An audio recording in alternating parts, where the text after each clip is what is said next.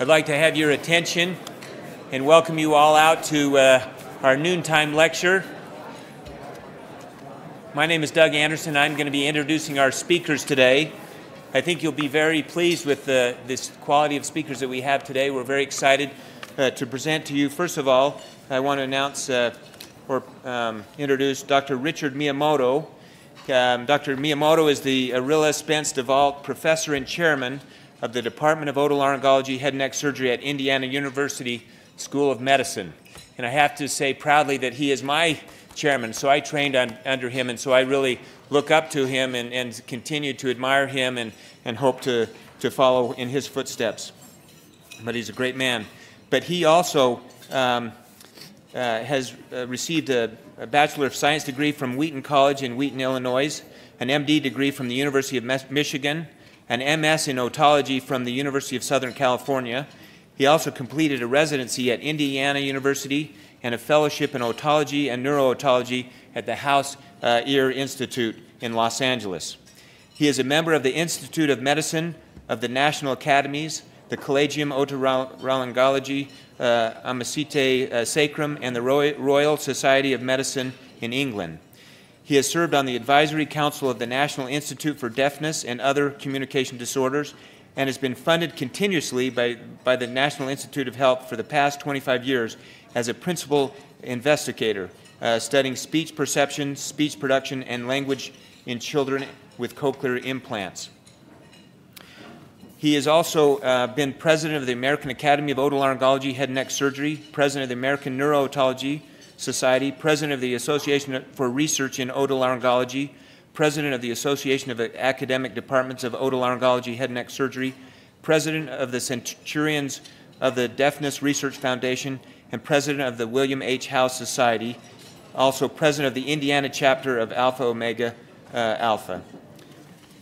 Also, so with that, I'd like to introduce him, but also he has brought with him his audiologist who works with him on his cochlear implant team.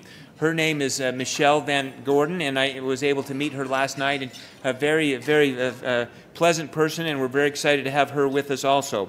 She has a Doctor of Audiology from Missouri State University and graduated from there in May of 2008. She then joined the Indiana University Medical Center cochlear implant team at Riley Hospital for Children in June of 2008. As part of the IU Medical Center cochlear implant team, Michelle works with pediatric and adult cochlear implant candidates and recipients, as well as participating in FDA clinical trials. So with that, I proudly present Dr. Richard Miyamoto and his audiologist, Michelle Van Gordon.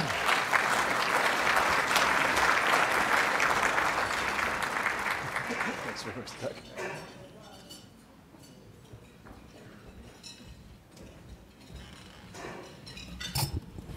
Well, thank you very much, Doug. It's a real pleasure for Michelle and I to be here to represent the team at Indiana University. This has been a long venture for us, going back to starting right after I finished my fellowship in Los Angeles. But our team has been instrumental in helping just establish a concept. It started out as something that shouldn't work, but it's going better and better. When you have funding from the National Institutes of Health, you want to try to find a project that never ends, and I think we've found one. So this is an ongoing thing that has a tremendous amount of potential, we think. It's a tremendous privilege for us to be here at this Ogden meeting. This is really unique in the country, I think. In our state, I don't think we could ever get all the specialties to work together as you have figured out how to do here. I think it's for the betterment of all the physicians who practice in this area here. So we really thank you for this invitation. I wanted to start out by just acknowledging some members of our cochlear implant team. It's become large. When we started out, this didn't exist at all in Indiana University. In fact, I was asked to be part of the first co-investigator team, and our workup of deafness when I first came back to Indiana was I'd look at the eardrum and be normal, and our audiologist would test the hearing and be nothing, and we were basically done. If there wasn't not enough hearing to benefit from a hearing aid, there was nothing that the medical profession had to offer.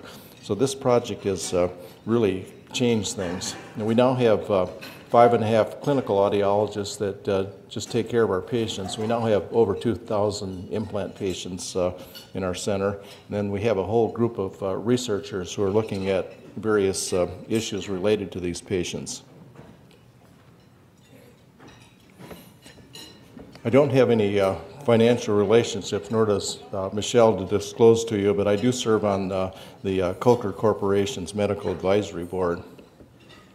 I wanted to start with this slide here. This is a basic slide, but I might just mention this. This was published in the New England Journal a few years ago, but it has a good illustration of what a cochlear implant is. I thought we'd start out just first of all getting some understanding of how the ear functions, because this is what we're trying to take advantage of here. But in the normal situation, we have the auricle gather sound, and sound waves just come through the ear canal and strike the eardrum.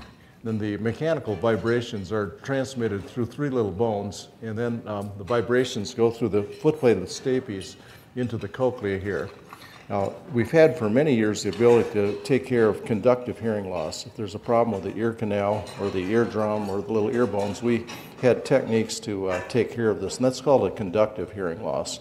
But once sound got beyond that into the inner ear, if the hearing loss couldn't be reached with a standard hearing aid, there was really no treatment. So it wasn't until the cochlear implant came along that there was some way of addressing a profound sensorineural hearing loss. Now, what we have is a device that is trying to take advantage of some of the function that was lost with the little hair cells. When vibrations come in, the hair cells bend and they send an electrical impulse up the hearing nerve to the brain. So it's from here that we really want to take advantage of some of the tremendous neuroplasticity. We can get signals into the auditory cortex that have enough information. A lot can be done with it. And so this is what the cochlear implant was trying to achieve, is to basically take the function of defective or deficient hair cells. Now, for sure, cochlear implants have turned out to be one of the really great achievements in modern medicine. This is the only device which effectively substitutes for one of our sensory systems. There are some things that can make some rudimentary changes, but the implant has gone way beyond what anyone would have thought would be possible. And I'd like to acknowledge this quote from Sir Isaac Newton, because it really is apropos to this project. It says, "If I have seen further, it is by standing on the shoulders of giants." And this is really true. There was a long history of people doing much of the basic work that eventually led to the clinical project that we now have. I wanted to start with this slide of electrical stimulation of hearing, because this is actually an old concept. Way back in 1790, Volta, who developed the battery, stimulated his own ears. He put a metal rod into each ear and put a large current through his head. And he heard a sound that was like sizzling soup. So this idea that electrical stimulation could produce an auditory sensation has been around for a long time. But then I looked, there was probably no further literature for a long time. It wasn't until 1957 that someone actually had the nerve to sort of repeat his experiments. But it's been known that auditory nerves could be stimulated electrically for a long time. Well, Diurnal and Ayres did a simple experiment back in Europe, and they were able to stimulate the auditory nerve and produce a sensation of sound. Now, that was sort of an interesting observation, but it wasn't really until that came back to the United States, and 3 investigators started working with this concept in Los Angeles. William House was in Los Angeles, and Blair Simmons was at Stanford, and Robin Michelson was at University of California at San Francisco. But they started some initial work to see if we could develop some sort of implantable cochlear prosthesis.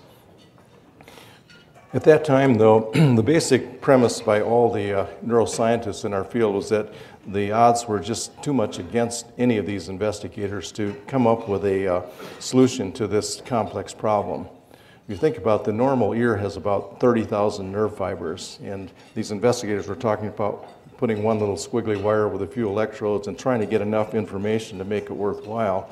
They just looked at this whole idea and they thought, the goals were just insurmountable, and it wasn't going to happen.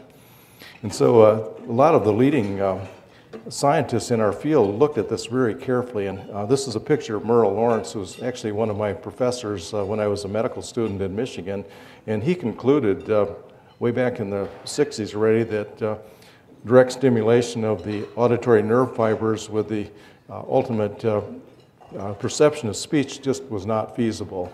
The goals were just not going to be met. And then in Harold Shuknik came out with this statement in the 70s. That's otology needs a new operation, but this is not it. And Shuknik was the chairman of the department at Harvard, and he carried a lot of influence in our field. It looked that this just wasn't going to happen. And I was a resident while all these things were going on. Most of the leading people in our field just thought that this concept just couldn't be realized. And about this time, William House gave a talk at the American Audiological Society, and I remember this very well. He stood up there and said, "Gentlemen, mark my words, we've entered a new era in otology." And he never doubted that the scientists were going to succeed in this. And I had the privilege of being one of Bill House's fellows. It's in the late 70s that I did this, but I saw all these scientists come in, and they thought that the concepts that needed to be addressed just couldn't be met with this. But Bill never gave up and kept working at various things with Jack Urban, who was an engineer at the House Institute. And they came up with something that needed to be explored. There was a fair amount of animal experimentation going on, but it was really decided at that time that the animals weren't going to answer some of the basic questions, because Bill actually was talking to me, and we decided that we didn't have any guinea pigs that could tell us what they heard. You could do damage studies and some physiologic things, but we really needed some information from patients who could describe their own experiences. So right after I came back to Indiana, Bill House announced a national clinical trial to get some patients out there. And his thoughts were accurate, I think. He just said, people aren't going to listen to any of us who have some enthusiasm for the project. What we need are a group of patients out there, and if we can change their lives, people are going to have to listen to them and start studying why this happens. And so we became part of the first national clinical trial on cochlear implants. And early on, we looked for patients who had absolutely no hearing, had meningitis or some problem where they had developed speech and language concepts, but for some reason lost their hearing and then had no residual hearing. Because we knew that in that patient group, we couldn't make anything worse. They were already as bad as you could be. So we just had to show that we wouldn't have any surgical complications, and it didn't take long to get past that. But then there was a long string of events showing that there was enough benefit to make it all worthwhile. But this was the beginning of the whole project, where Bill House just really took exception to all the experts and decided we needed to explore this. And so all of us got a small group of patients, and we began to study them and find out what was going on. And early on, the signal was pretty simple, but we had a technology that was changing people's lives. And when you had that, it just had to be explored. And so this was the beginning of the cochlear implant project. Well, this is how we got started. This is Riley Hospital in Indianapolis. Doug will recognize this place. He spent many hours there. But we started putting our team together. And one of the problems that all of the implant investigators found early on is none of the people who knew about deafness in young people and children existed at medical centers. The medical profession just had so little to offer. So we had to, little by little, put together a team who could work with these patients and then quantitate what was happening. What happened then, a bunch of really excellent scientists start looking at coding strategies and how we can make the external processor better. It went through some period of time where different electrode arrays were looked at, but the surgical procedure is still fairly standard now compared to what it was 20 years ago. So what we're actually putting in the ear hasn't changed a great deal, but a lot of advances have been made in the sound processor. And most of our patients who had these early implants have now had their processors upgraded. But this is a graph of some of Blake Wilson's early work, where he worked out some of the coding strategies that help people get information from a cochlear implant. And what he did here, this is a box diagram that looks kind of complicated. Basically, it's just a way of getting the signal into the ear so the electrical signals don't overlap, and that way we could get frequency information, or the highs and lows would come through. Because we knew that timing was pretty accurate. The device just has to be on or off, and the timing would come through fairly accurately. And to make it louder, you just make the signal bigger and smaller. But what was lacking in the early patients was the ability to distinguish frequencies. So Blake started working out a number of strategies, and most of our current strategies are some takeoff of Blake Wilson's early CIS strategy. He tested some early patients that were using some of these, and these are best patients, but the reason this became very important, for the first time, some people who had been totally deaf were on various standardized speech and hearing tests were performing at near normal levels. And this was just unheard of. When we started the implant project, I was very excited that we had patients who could just hear a beep or a buzz and some things that helped their lip reading and with environmental sound contact. But all of a sudden, we started seeing patients who really could understand speech with the implants. So this became the start of really a whole new venture in terms of what we could do to make the processor as good as possible. What was very apparent, though, there was an awful lot that could never be introduced through a cochlear implant, and this is still true. There were a number of things that just cannot be introduced through a cochlear implant. We've got a limited number of electrodes, so the strategies are mainly set up so that people get information where speech is heard in the mid-portion of the frequencies. But the real fine details of the traveling way that goes on in the cochlea is absent. We don't really get that. And some of the sharpening of the membrane that normally occurs is absent. And a lot of the processing that goes along the auditory nerve isn't there. But if we can get enough key information in through the implant, what most people really never thought about early on is that a patient's brain is tremendously plastic and can take various types of information and make a lot of sense out of it. And we learned this from our early patients because we put the device on there. When they first come in, we knew the device was working okay, but the patients weren't hearing very much oftentimes. In fact, I had some patients say, well, doc, I gave up 10 years of deafness for this, and the signal really wasn't that good. But they would come back in a year, and it sort of sounded like their ear. And the device wasn't doing anything differently, but they had basically retrained their brains to start processing the type of signal that would come through. So our thoughts were if the key elements of speech were in there, they would learn to extract it, and that's exactly what we started seeing. So the next question was working with young children, congenital or prelingually deafened children. We had to find out if there was enough information in the cochlear implant signal that they could extract the type of information they needed to eventually acquire speech perception skills, produce speech normally so they're understandable, and develop actual language skills. So this is how our grants have been set up for the last 20 years. We really were fortunate to have the support from NIH to start answering these questions. But the reason the implant project is working, the patients kept doing better and better over time. And from this, we learned how to improve the processor, and we're continuing to see continued improvement as the children mature. Now, this is one of the very early data slides that we had. This is a language slide, but it shows on the vertical axis language age. This is on the test, and then on the horizontal axis, just chronological age. So if patients are progressing as they should, they would pretty much follow the diagonal. So that would be a normal tracing when your language age is equivalent to your chronological age. Well, we took a group of deaf kids who could get something from a hearing aid and just see where they were. Well, most of the deaf children would follow this dashed line here. So their language growth was about half the rate of normal children. And that's pretty much standard if you can get something from a hearing aid. But then we started looking at this closely, and This little line here shows what we started seeing with our cochlear implant children. They were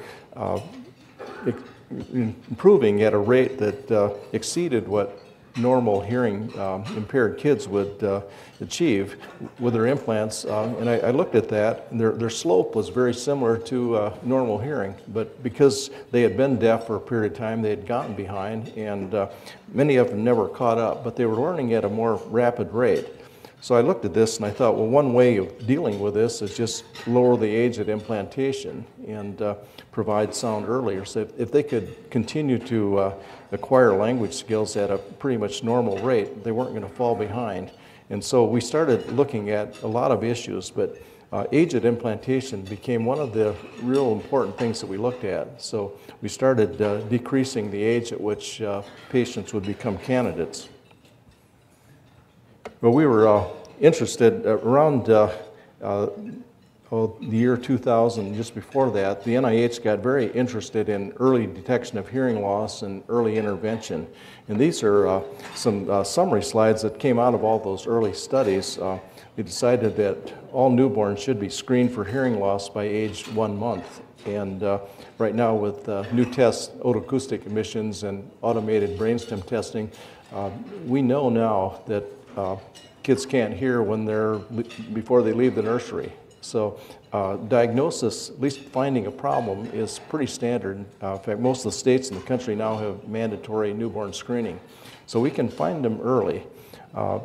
Then next, they wanted to make sure that some detailed audiometric assessment be done by age of 3 months, and then intervention by 6 months. Well, the problem with this was the FDA never came down that far. Over the years, they gradually decreased their selection criteria, but right now it's down to 1 year. So we still, if we can find babies and do whatever's appropriate, there's still a gap before anything can be done. So we're trying to change that at our center now. We set up an infant perception laboratory, and we have 2 infant researchers on our team, Derek Houston and Tanya Bergeson, who know how to assess deaf babies. That's what they do. And they set up this laboratory.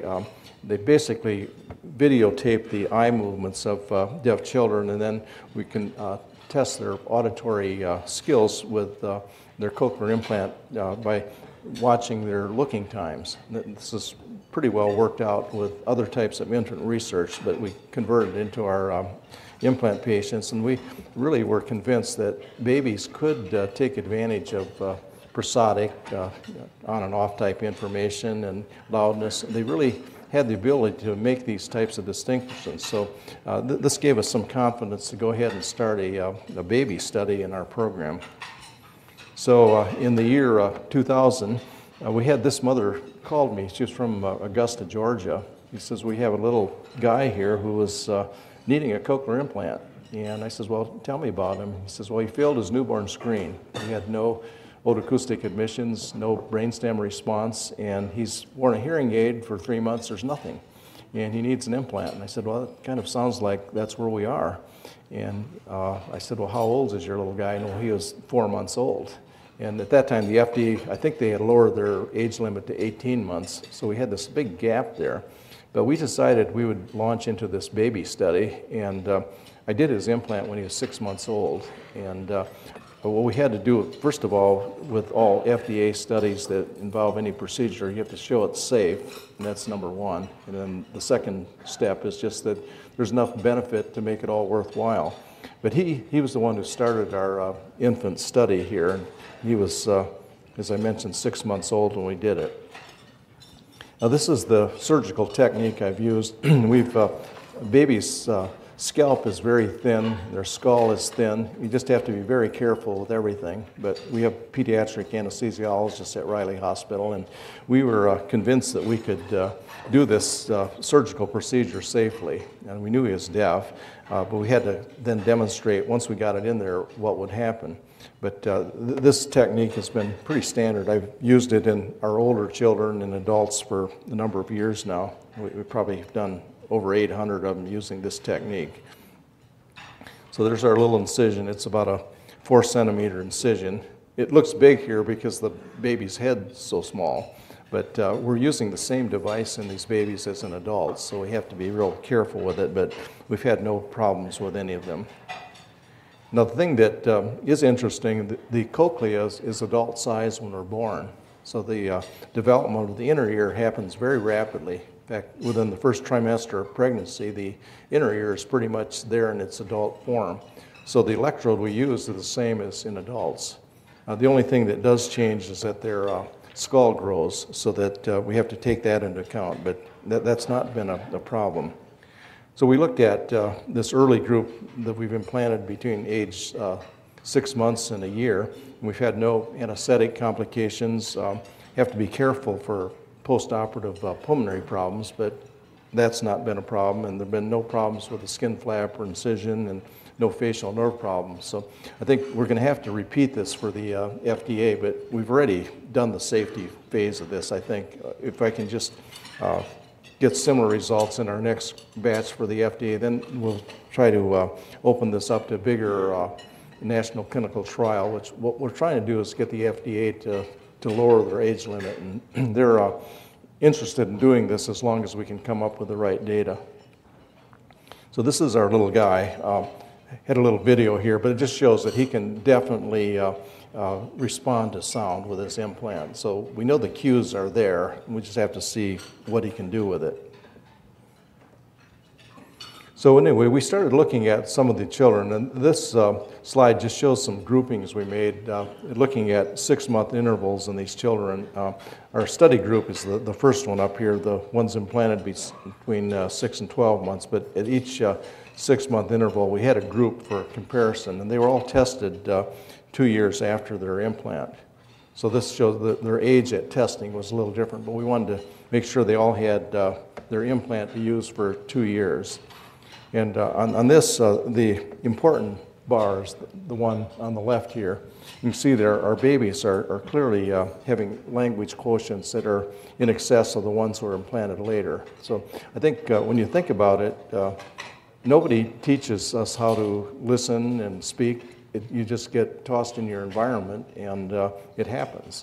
And we think that if children have the right input for their implant, they can take advantage of just everything that's happening around them.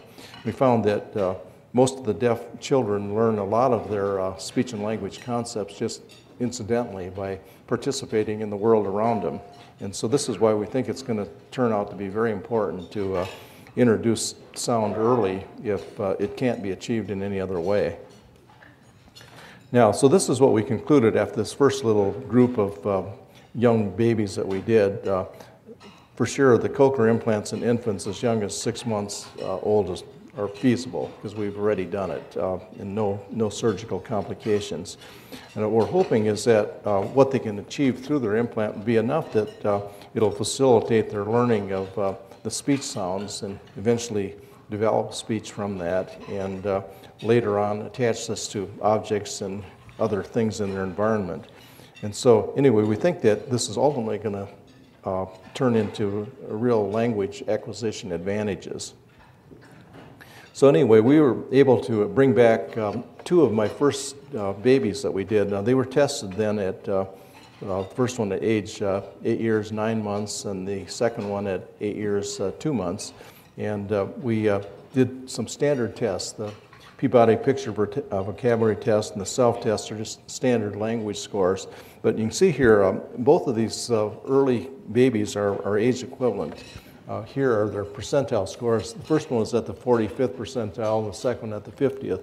But this is in comparison to normal hearing kids. It's not compared to deaf kids. And this gives us a lot of confidence that they are going to be able to learn with their devices, because we know that a lot can be achieved by older patients, and we think the younger ones should do even better. Now, this is another little wing of the study. There are 3 little lines that basically just overlap, but it shows that our 2 study patients were equivalent to the normal language scores we're seeing here. Now, one of the kids was in our baby study. We did the implant at age 7 months, and the sibling was implanted at age 18 months. Now, you can see here they both eventually achieved age equivalency, but what was very noticeable to the parents, the little one, the parents didn't do anything differently.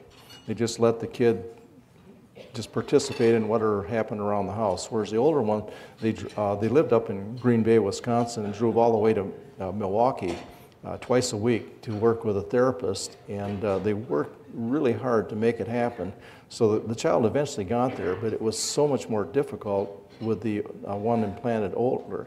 So we think that just by getting the implant early, a lot of those types of difficulties can be averted. And we did this, there's a huge amount of variability among implant patients. So we thought by implanting siblings at different ages, it sort of gets it down to that one variable. And it really gives us a lot of optimism that early implantation is going to be a big help. Now, binaural hearing is another thing that's becoming important. It's important to hear in both ears because we do better in noise. And this was kind of interesting. I wasn't too enthused about it early on because when you get one implant, the hearing's going to come up. You do a second implant, it's just going to come a little bit more. So I thought, well, maybe we're not going to see a lot here. But actually, the ones who have really been pushing for hearing better in noise are educators and people around the children a lot, because classrooms and wherever children are, it's always noisy. And they can sort out sound much better if they have two implants. And it's also important to localize sound. With one ear, you can't tell where the sound is coming from. But with two, most of them learn how to do that. And then, of course, you have the head shadow effect where your head screens out sound if your sound pickup is on the wrong side.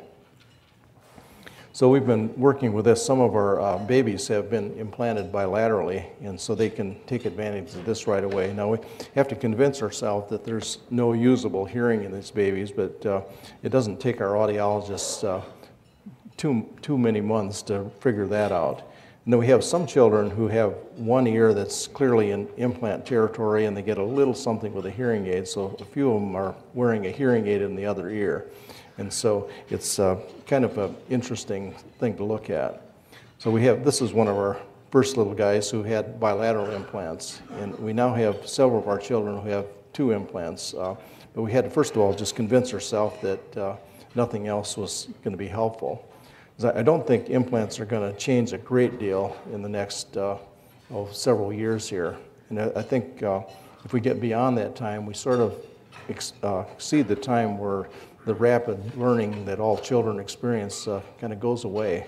There's some critical ages. Now, it's hard to define them. I think everybody still thinks they're still learning, and we all think we're learning. So I think there isn't a time when it stops, but clearly learning does slow down. And these young children are learning at such unbelievable rates, we're trying to take advantage of that. So I just wanted to, this doesn't have much to do with the implant project, but I just wanted to tell you about this, where this is all going. We don't know this for sure, but there's a lot of interest in scientific circles of regenerating the inner ear. And we actually had some patients thinking, well, maybe we ought to just wait out, because in a little while, maybe scientists will be able to regenerate hair cells in the cochlea, or they'll develop stem cells that will turn into something. But I think the research is quite a ways down the road. We actually have Dr. Arioshina in our laboratory who's doing stem cell research, and we actually have shown some progress, but I think it's a long time before a human study is going to be available.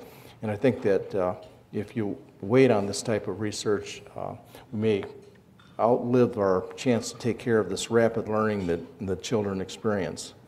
But what's happening, we did this project with Dr. Akihiro Matsuoka. He actually injected stem cells into the medullus of the cochlea. So we got a little needle here, and we could this is in an animal model. We can see a little bird just making a hole in the cochlea, and through this we could inject stem cells into the cochlea. And this shows in the little markers here. Those are stem cells that are actually growing in the medullus of an animal model. So we know it can be done. And then what was done next is injecting the inner ear and just seeing what happens here. And you can see these stem cells have actually migrated up the cochlea. And so you can imagine here that possibly the stem cell project could be combined with a cochlear implant down the line. So we're looking at all these things, but there may come a time where dealing with implants is going to be a different thing, where we can create a more favorable biologic environment, which would be another quantum leap. So anyway, what we've seen so far, there are lots of results that we just thought would be totally unimaginable. Back when I finished my fellowship with Bill House, most of the experts in otolaryngology just thought the project would never succeed. And we owe a tremendous amount to Bill House just to forge ahead. It'd be difficult to do that now, but he just had the idea that something was going to happen here. And we have adults and young children doing things that we just never thought would be appropriate. So where we're going with our program, we're looking at age at implantation as one of the key variables. So we're doing this younger and younger. And then also patients with a lot of residual hearing are being implanted because we feel they can do better with an implant than what they can with their current hearing aids. So all these things are being explored. So we'll just have to see where this is all going, but certainly, in the words of William House, we really have entered a new era in otology. Well, I'm going to stop right here, and I'm going to ask Michelle Van Gordon to come in. She's going to update you on some of the current results we've been seeing with our implant patients, because it is a project that keeps getting more and more exciting as we go forward. So we know we can do it safely, but Michelle will share with you some of the results she's been seeing, and this has really made the project come alive, and it's got a long way to go, but we're learning from our patients every day. So Michelle, I'll ask you to update the group on what you've been seeing. Thank you, Dr. Miyamoto. So today I would like to talk about cochlear implant candidacy a little bit more detail than Dr. Miyamoto talked about, some outcomes that we're seeing, and if we have time, a few case studies.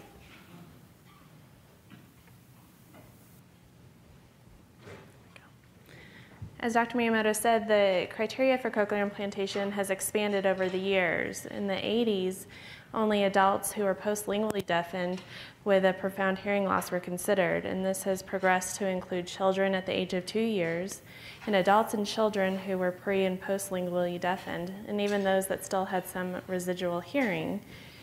And it was at one time that we would only consider someone for an implant if they had no open-set speech understanding with hearing aids. But now we will consider someone for a cochlear implant if they can perceive less than 50% on a sentence test, or in children less than 30% on a word test. This is an audiogram showing cochlear implant candidacy for adults and children. And to familiarize you with the audiogram, on the horizontal scale from left to right is the frequencies going from low to high pitch. And on the vertical axis is the volume going from very soft to very loud sounds. So we are looking at patients who do have some residual hearing in the moderate hearing loss range, sloping down to a profound hearing loss range. And this is without their hearing aids. The candidacy that we were talking about so far was for a standard cochlear implant, but presently there are FDA trials looking at patients who do not benefit enough from a traditional hearing aid but are not quite a standard cochlear implant candidate. For these patients, they are receiving a cochlear implant and also using a hearing aid in the same ear, taking advantage of the low frequency hearing that is saved from the cochlear implant surgery. I am one of 6 cochlear implant audiologists at the Med Center, and we see patients for cochlear implant evaluations over a 2-day process. During this process, they are seen for a cochlear implant hearing aid evaluation, for a CT and or MRI scan. They're seen by Dr. Miyamoto for a medical evaluation.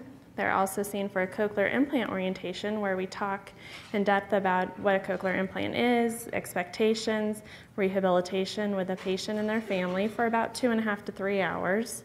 Also a cognitive assessment. We may refer to another department within the hospital system. And they also may participate in the default research laboratory in some of the studies that Dr. Miyamoto discussed. I'm going to go into detail about what is completed at our cochlear implant evaluation. There are several tests that are completed on that day. We do complete audiograms with their hearing aids and without their hearing aids. We do check the hearing aids to make sure that they're appropriately fit, they're appropriately working.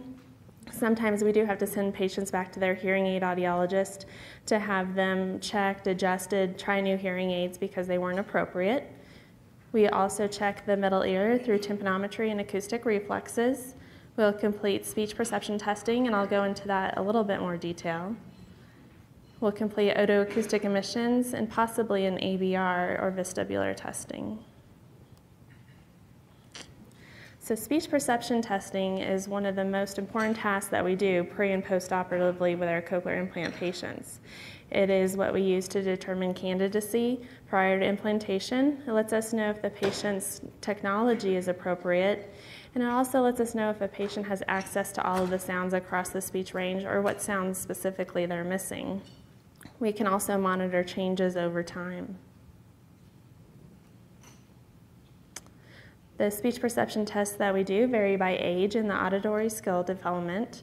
There are various questionnaires that we use. Oftentimes this is for young children, and this is questionnaires from their parents on their observations of their auditory skills. We also have standardized closed and open set tests that we complete. There are several factors that we consider when looking at a patient for a cochlear implant candidacy, and we want to look at them as a whole and just not as a set of ears. We see patients with various different audiological, medical, and developmental histories, and many of these patients have become successful CI users. We have patients with cochlear malformations, such as the Mondini malformation, Down syndrome, charge, auditory neuropathy, connexin 26, just to name a few. When considering candidacy, we want to first look, do they meet the audiological criteria for a cochlear implant? Were there any concerns that developed as we were completing the testing? So did we find out that they're not wearing the hearing aids consistently at home? Is there not a strong family support? Do they not have the therapies that they need? And also, what is the mode of communication? Do they need a cochlear implant to reach their communication goal? As I mentioned, we go talk to the family for about 2.5 to 3 hours about expectations and how a cochlear implant works. And we want to make sure that the expectations are realistic. We want them to know that this isn't an instant fix for their child or loved one.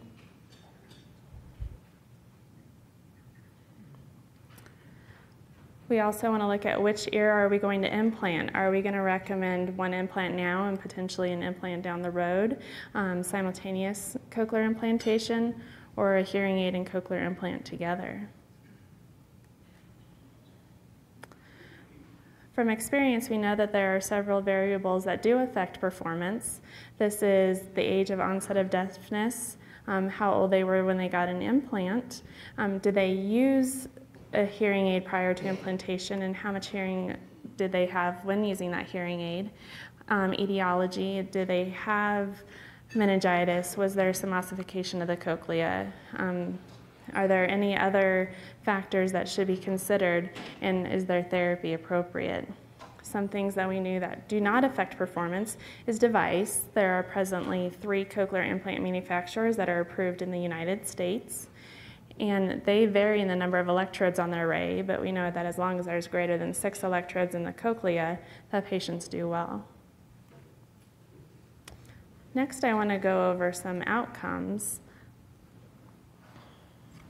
We see our patients for quite a bit in the first year that they have their cochlear implant, and we've broken down our schedule for those who are under 5 years old and those who are over 5 years old.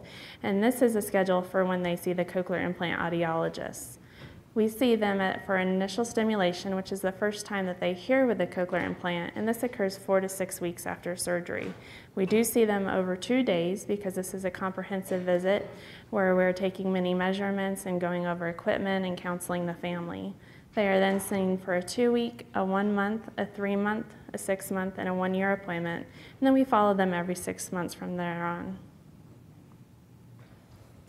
For our older populations, we see them for almost the same schedule except for the 2-week appointment, and then we follow them for 1-year intervals. These are important appointments because we can often find if a patient's not making the expected amount of progress, do we need to change rehab recommendations, and answer any questions. So Dr. Miyamoto introduced you to how a cochlear implant works. And to have good outcomes with an implant, we need to know that all of the components are working properly. We need to know that the microphone on the external processor is functioning, that the cable coil is able to transmit the signal to the internal device so that there are no shorts in the cable, and also that the internal electrodes are working okay. Every time a patient comes to see us, we take measurements of the internal device to make sure that there are no open or short circuits.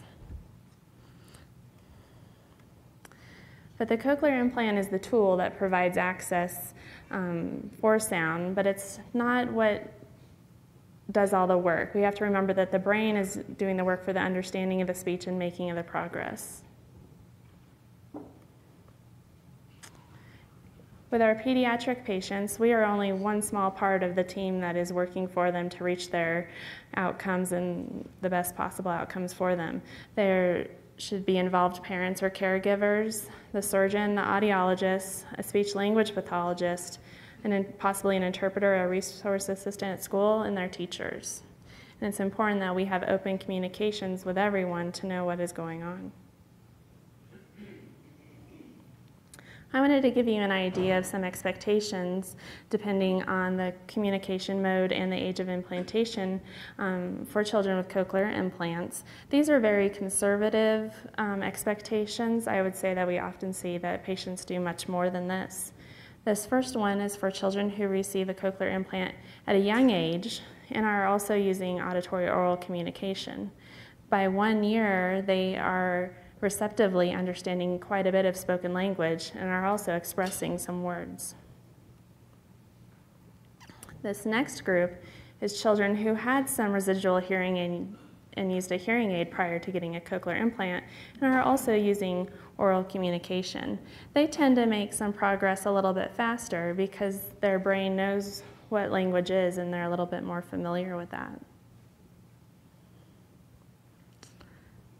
And this is a group that maybe didn't have consistent hearing aid use at home, didn't go to therapy and didn't have a lot of experience, and also may use some sign language in addition to spoken communication.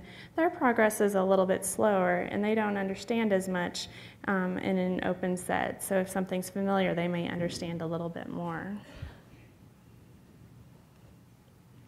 On all of our patients, we once again complete speech perception testing to look at how they're doing. Are they benefiting from their current technology? Are we going to recommend maybe a new sound processor if one's available on the market? Are there concerns about their internal device? If something is going on with the internal device, we may see decreases in speech perception scores over the years. And we can also make recommendations for school and for therapy. I'd like to share some of our patients with you and show you how they are doing with their cochlear implants.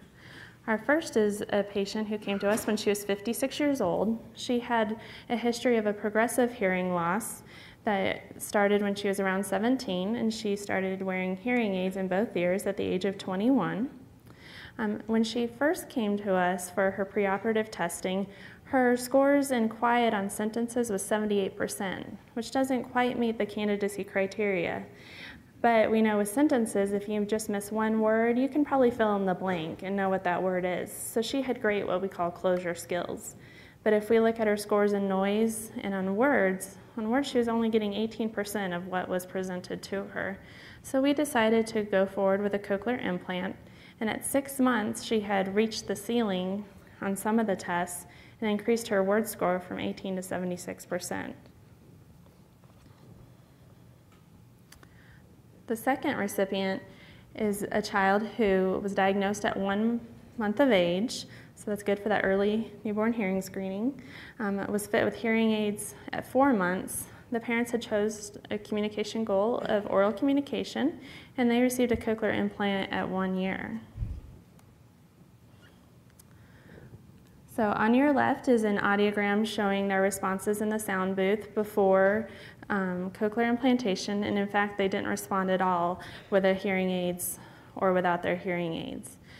On your right is their audiogram with their cochlear implant. They are responding between 20 and 30 decibels, which is equal to a mild hearing loss range, and are hearing all frequencies across the speech range equally. This is exactly where we want someone to be. To kind of show you their scores, at pre-op on a parent questionnaire of how they're responding with their hearing aids, the parents scored a 4 out of a 40. And then at 18 months post-implant, we're up to 37 out of 40 on the parent questionnaire. And at 4 years post, 100% of words on what are considered easy words and 80% on hard words. So that's excellent progress. And for a 5-year-old to sit through all that testing. The third recipient has a history of hearing loss since birth, known to the connexin 2630 gene variant, was fit with hearing aids at 2 months of use, or of age, sorry, and had limited benefit. This child received 2 cochlear implants at the same time at age 8 months, and also an oral communication. So once again on the left, no responses in the audiogram before surgery, and on the right, beautiful responses with a cochlear implant right where we would expect. This is just a quick score to show that the parents quickly saw a change when they were giving their questionnaires and reached ceiling on relatively easy tasks. But it's fun to hear the parents report what they're saying at home. So at 3 months, when this kiddo was 11 months old, was localizing to sounds, had a huge growth in receptive vocabulary at 6 months post-CI, kept on learning, and this is very unusual, but at 2 years post-CI, so he'd be 2 years and 8 months, he was discharged from speech therapy because he was advanced in all areas compared to his normal hearing peers. And he's currently learning, he knows English, and he's currently learning Spanish and Hebrew. So not all the recipients that we see use spoken communication. This is an example of a kiddo that uses augmentative or alternative communication. An example of this is picture pointing, maybe using a computer to speak for you or to communicate. And we saw this kiddo when they were 11 months old. They were born at 24 weeks. There were severe global developmental delays, a history of cerebral palsy. We did complete ABR testing, which is an objective test that showed and confirmed a profound hearing loss, and the parents reported no observed benefit from a hearing aid. So we decided to proceed with 1 cochlear implant. This child can detect the ling sounds, which are sounds that represent the speech range, and alerts to environmental sounds. Now on the audiogram, it doesn't look nice and flat between 20 and 40 like our other kiddos did that I showed. And this could be for several reasons. For the developmental delays, that they're not able to tell us the softest they hear in the sound booth because it's really not that exciting just to listen to a beep over and over.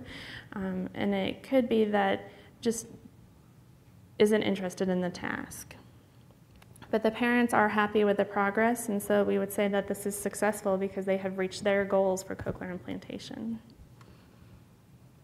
And I want to thank you for your time.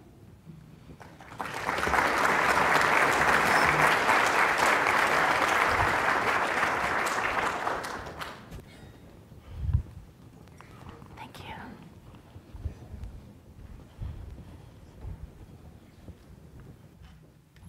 Well, first of all, do we have any questions for Dr. Miyamoto or for Michelle?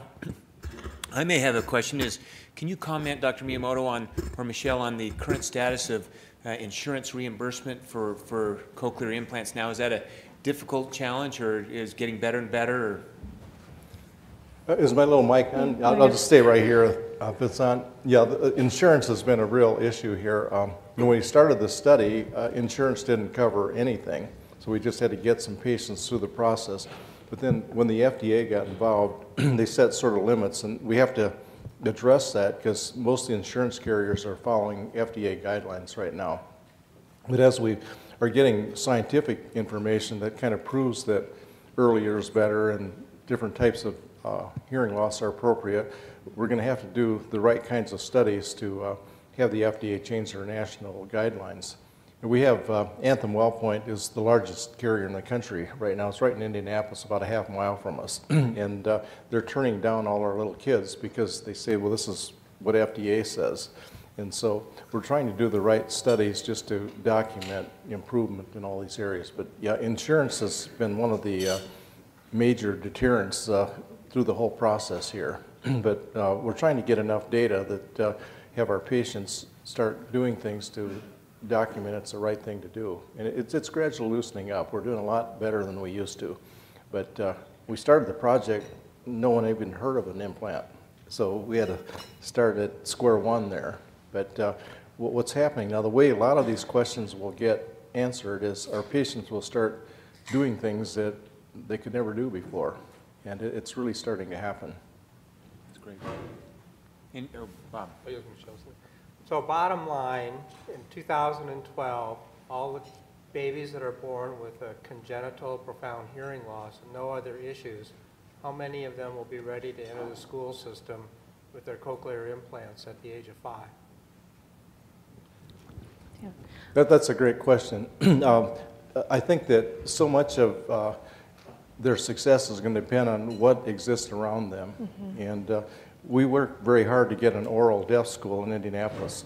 I finally got St. Joseph's from St. Louis to put a satellite in Indianapolis. They looked at us a number of years ago and they decided to go to Kansas City first. But actually we took advantage of that because a lot of the pitfalls of setting up satellite schools kind of happened in Kansas City, so they had it figured out by the time they came. But what we're hoping is that a real high percentage of kids implanted early, if they're in the right educational environment, be ready to be mainstreamed. And actually, a very high percentage of St. Joe's early kids are going to be mainstreamed. So if you're able to take advantage of just your normal educational setting and live at home and learn language like kids usually do, we're going to have a lot of successes. But that's a good question, and this has to be played out. Right now we're having big discussions with our deaf school. You know, they really don't want this to happen. They just soon teach them American Sign Language and not have them participate. But the real issue is 90% of the deaf kids in the world are in hearing families, the siblings and the rest of the family here. So if possible, the family will want them to be in their world. And I actually tried to learn American Sign Language. I don't know if you did, but it's hard. It's like learning a second language, but you also have to be coordinated doing it. And it's difficult. And what we find is many of our families who tried to learn another way of communicating aren't very good at it. And so you're trying to teach your child a second language that you're not very good at. Well, you can't expect the child to excel in it. So I think that for most people, they're going to want to get their child prepared so they can get into a mainstream situation. But I think what we're seeing now, it's going to be a high percentage. But the first ones in the process are just now launching out into regular school. Yeah, go ahead. And we're lucky with today's technology in that therapy for patients who live far away from like St. Joseph's in Indiana can be done over a program such as Skype, where the therapist at the home school, but you have to have the parents who are involved and willing to dedicate their time, or through distance learning. Yeah, I was talking about how this is going to get resolved, because I was president of the school board at St. Joseph, which is our oral school. And I spent about 10 years on the board of our other deaf school. And these people just can't ever agree on anything. And I finally figured out the professionals really aren't going to change their attitudes. They just aren't going to do it. But the way these tricky issues are going to be resolved is we're going to have a whole group of young people telling their own story real soon, because it's starting to happen now. Rhonda? If you have an adult with one unilateral hearing loss, would a cochlear implant be helpful, and how long does it take to adapt to that when you have one hearing ear and one not, to the cochlear implant? That is something that's being investigated in other countries in very few in the United States. With insurance, they look at the best aided condition, and so if they have normal hearing in one ear and hearing loss in the other, they will most likely ceiling on all the tests that we can give. Are you referring to someone that has normal hearing in one ear and hearing loss in the other? Pardon? Are you referring to somebody who has hearing? Well, me. Yeah, Okay, she is referring to Yeah. someone. I Okay, know who yes. it is. It's herself. But with the sound different, how would somebody like me, I'm not the only person Yeah. with this, adapt to, I don't know if it's artificial hearing or It it is. sounds like the same hearing. A lot of people report that it sounds like Donald Duck, Mickey Mouse, very robotic. So there's a long adjustment period for it. What would help such a person? Yeah, in the United States, we really hadn't been doing those, but a doctor in Belgium started doing these a number of years ago, mainly for tinnitus. But he's reporting good results. So it may become more common soon, but what has to happen, the implant has to approach a normal hearing ear a little better than what it does right now to be mainstream. But some people are helped to have a unilateral hearing loss like this. And with new technology, aren't you going to be able to maybe make more, instead of 2 little electrodes or 1,000 like you have up there, maybe 30,000 like a hair cells? Well, we're hoping that the implant's going to get better, but I think that the engineers are sort of getting to the limits of what they can do, because it is an artificial system. And I showed there are a lot of shortfalls with current implants versus what a normal ear looks like, and we're certainly not there yet. Question. Are there any, excuse me, are there any complications, particularly vestibular complications? That was a concern. In fact, when I started doing implants with Bill House years ago, we did ENGs, tested their vestibular system, and surprisingly, there isn't much difficulty with the vestibular system. I think we finally decided that it probably happened, the rate of stimulation of the vestibular system is much slower than the auditory system, and so it didn't seem to bother us much. But there is that risk. We occasionally do have some people who have some dizziness problems, but if it occurs, our patients usually just describe it rather short term, and then they accommodate. So it really hasn't been that much of a problem. Is there any role for patients that have a medication-induced, like an ototoxic drug or medication-induced hearing loss, role with cochlear implants in adult patients? See, what was the question again? So a patient that has an ototoxic event with the medication, for example, and loses hearing, are they able to receive cochlear implants and improve their hearing? Yeah, we have quite a few patients who have ototoxic deafness. You know, a lot of the cancer drugs have ototoxic properties, and if you have anything that eliminates the function of the inner ear, they usually do well. Mm-hmm. But it's a little bit variable. We have some patients with ototoxic medicines that don't lose everything, and they haven't done as well as we thought. So there's more that needs to be found out about that. But that is a group of patients that if they lose their hearing, their auditory nerve should be working, and this should work. Oh, question. I don't mean to be crass in terms of speaking the dollars and cents of this, but I think we as physicians are often very uneducated about how much our prescriptions cost, and we're flabbergasted when we go to the pharmacy and find out that some drug that we ourselves getting, you know, if we have to pay for it, it costs a lot more than we had any idea. So I'm going to ask about the cost of cochlear implant. I was involved in some of the issues that you talked about several years ago, and I think it was about $50,000 to $100,000 per cochlear implant. I'm wondering, has the price gone up, gone down? Have we been able to, through new technologies, reduce the cost, or where are we now on this? Because it comes down to an issue also of what can we afford to do for how many people?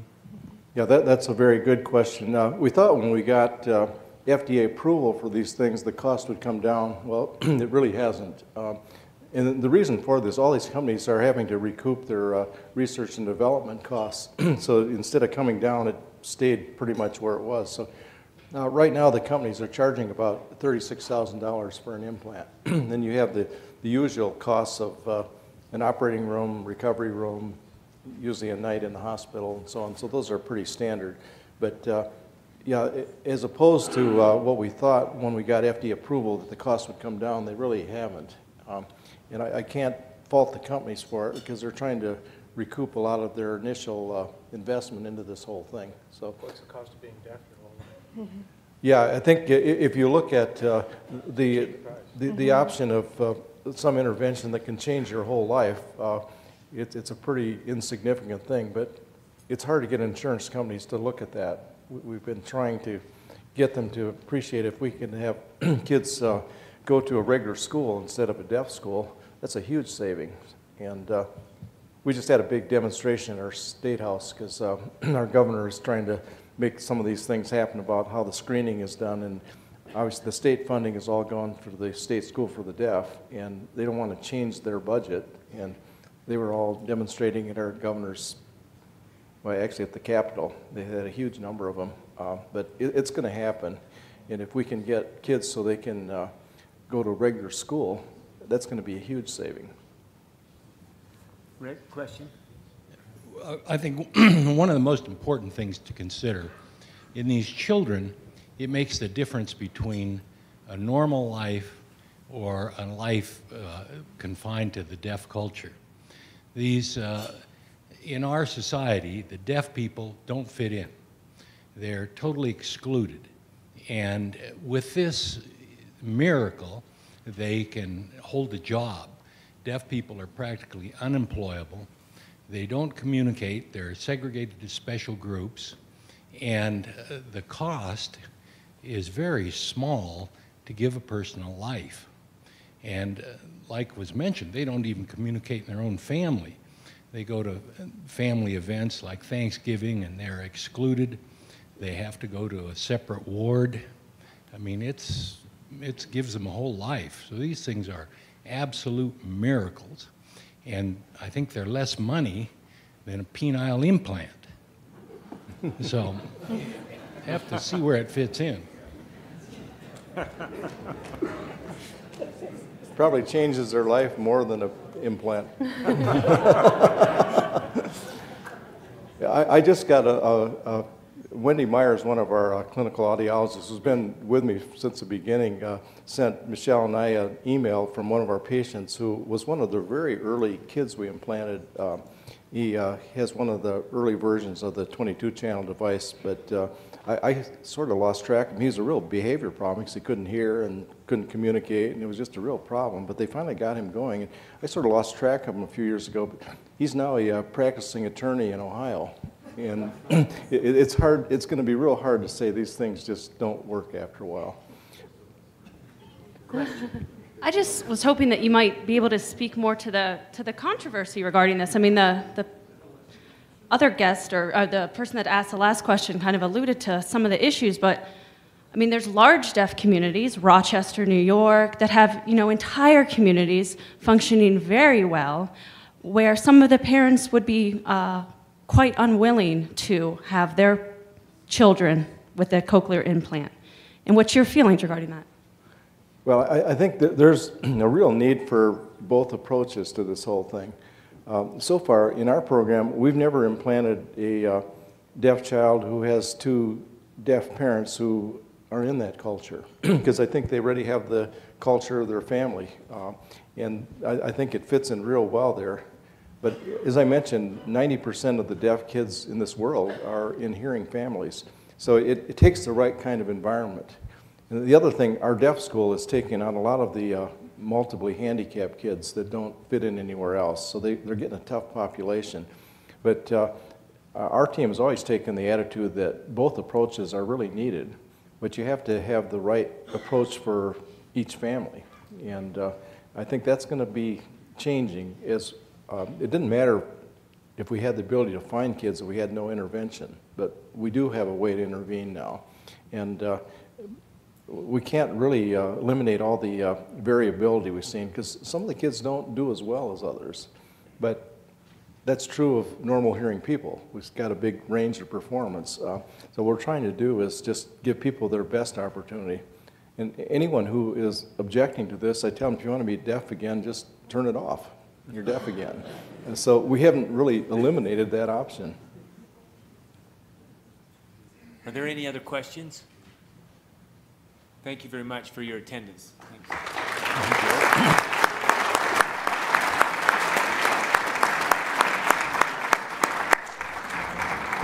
I think now there's a break with the exhibitors. Encourage you all to meet with them.